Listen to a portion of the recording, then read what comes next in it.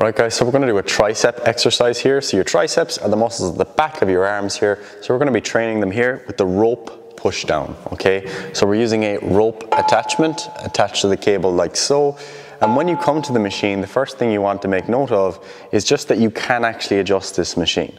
So there's two positions that you can adjust it from. So at the moment it's facing inwards, so you can use this red lever to adjust the position to put it where you want it.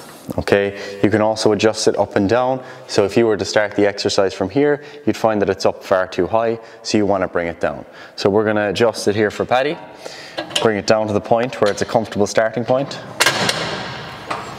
And now he can actually grab the rope with each hand, his thumb side of his hand pointing up. He's going to bend over a little bit, and now he's good to start the exercise. So what we're doing here is we're starting with a nice straight back. We want this part of your arm, the upper arm, to stay stable, and then the hands are going to be moving on the lower arm.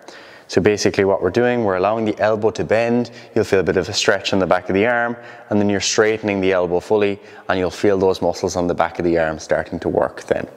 So we're trying to move nice and slowly throughout the range of motion, and as we get to the bottom, we're trying to spread that rope, and you'll really feel those muscles starting to work then.